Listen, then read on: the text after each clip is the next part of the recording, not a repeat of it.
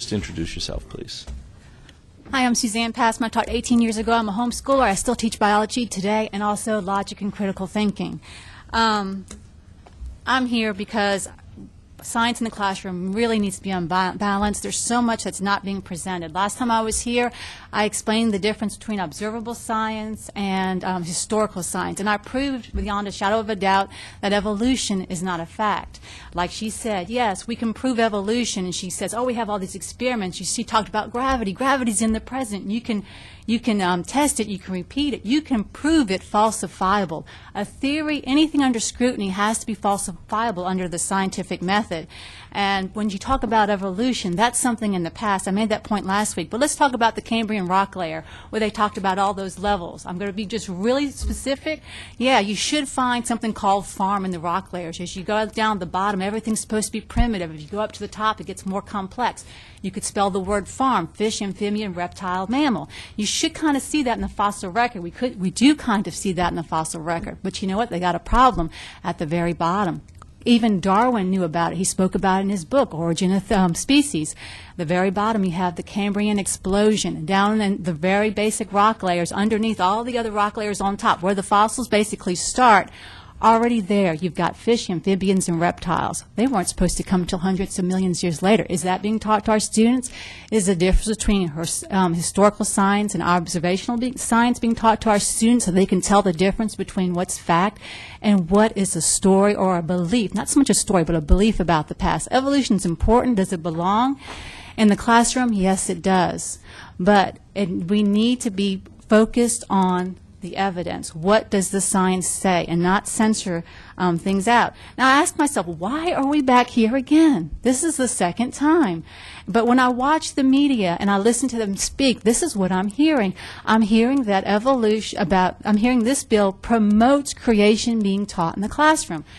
And even when it passed the first time, I heard on WWL, someone calls me up and I listen, and they're saying, oh, it's promoting creation in the classroom. I'm going, no, why are they saying this? Why are they saying it promotes creation in the classroom? It doesn't. It forbids it. And what they're doing is they're actually stabbing themselves in the foot, because if they keep saying this teaches creationism, what are teachers, parents, and students going to think they have the free right to do in the science classroom? They're going to follow a belief system versus the scientific evidence, the facts. And so in the science classroom, it has to be unbiased.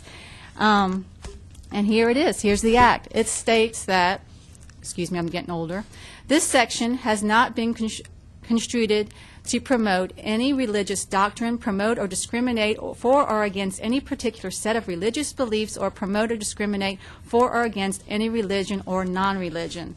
So no matter what your belief is, it can't be presented in the classroom, whether it's Catholic, Mormon, atheist. Those beliefs need to stay out of the classroom. Science needs to be unbiased. Science works best when it's unbiased. And we all have that expression, if you don't learn your history, you're bound to repeat it. There's so much science that when it's non-biased and it's just pure science, technologies, just this whole knowledge just comes about. But when things are biased, whether it's from an atheist point of view or any bias, when science is censored, facts are censored, and that's when science is at its worst. For instance, Darwin, when he wrote his book, when he published his book, 7 years later, basically Mendel published his book, The Father of Genetics. It's the very foundation of genetics that we study today. But for 40 years, the facts, the numbers were ignored because Darwin had something called acquired characteristics. He believed that a horse or something like an animal, it couldn't reach the leaves on the top branches of the tree, so eventually the neck got longer and it turned into a giraffe. Is there any observational science to support that? Well, we'll hear about, oh, yes, we do see change, like in the E. coli bacteria. Oh, the E. coli bacteria. Well, one thing they love about, evolutionists like about E. coli bacteria is they can mutate in many different forms. There's many ways they can mutate. It's really neat and fascinating. And that ensures their survival, that they can mutate. That's why bacteria are really interesting. But the interesting thing is, the bacteria didn't evolve into anything other than bacteria. They're still bacteria. That's not proof of evolution. That's proof of variation. Just like we have Darwin had natural selection, right? Artificial selection. everybody knew that before Darwin. You know, you could breed sheep or dogs or whatever. You have all the different types of dogs, and I've taught at the LSU vet school, and we have all these dogs, but they've studied the genetics of dogs, and not one professed, and we all know today dogs all come from basically two wolf-like dogs.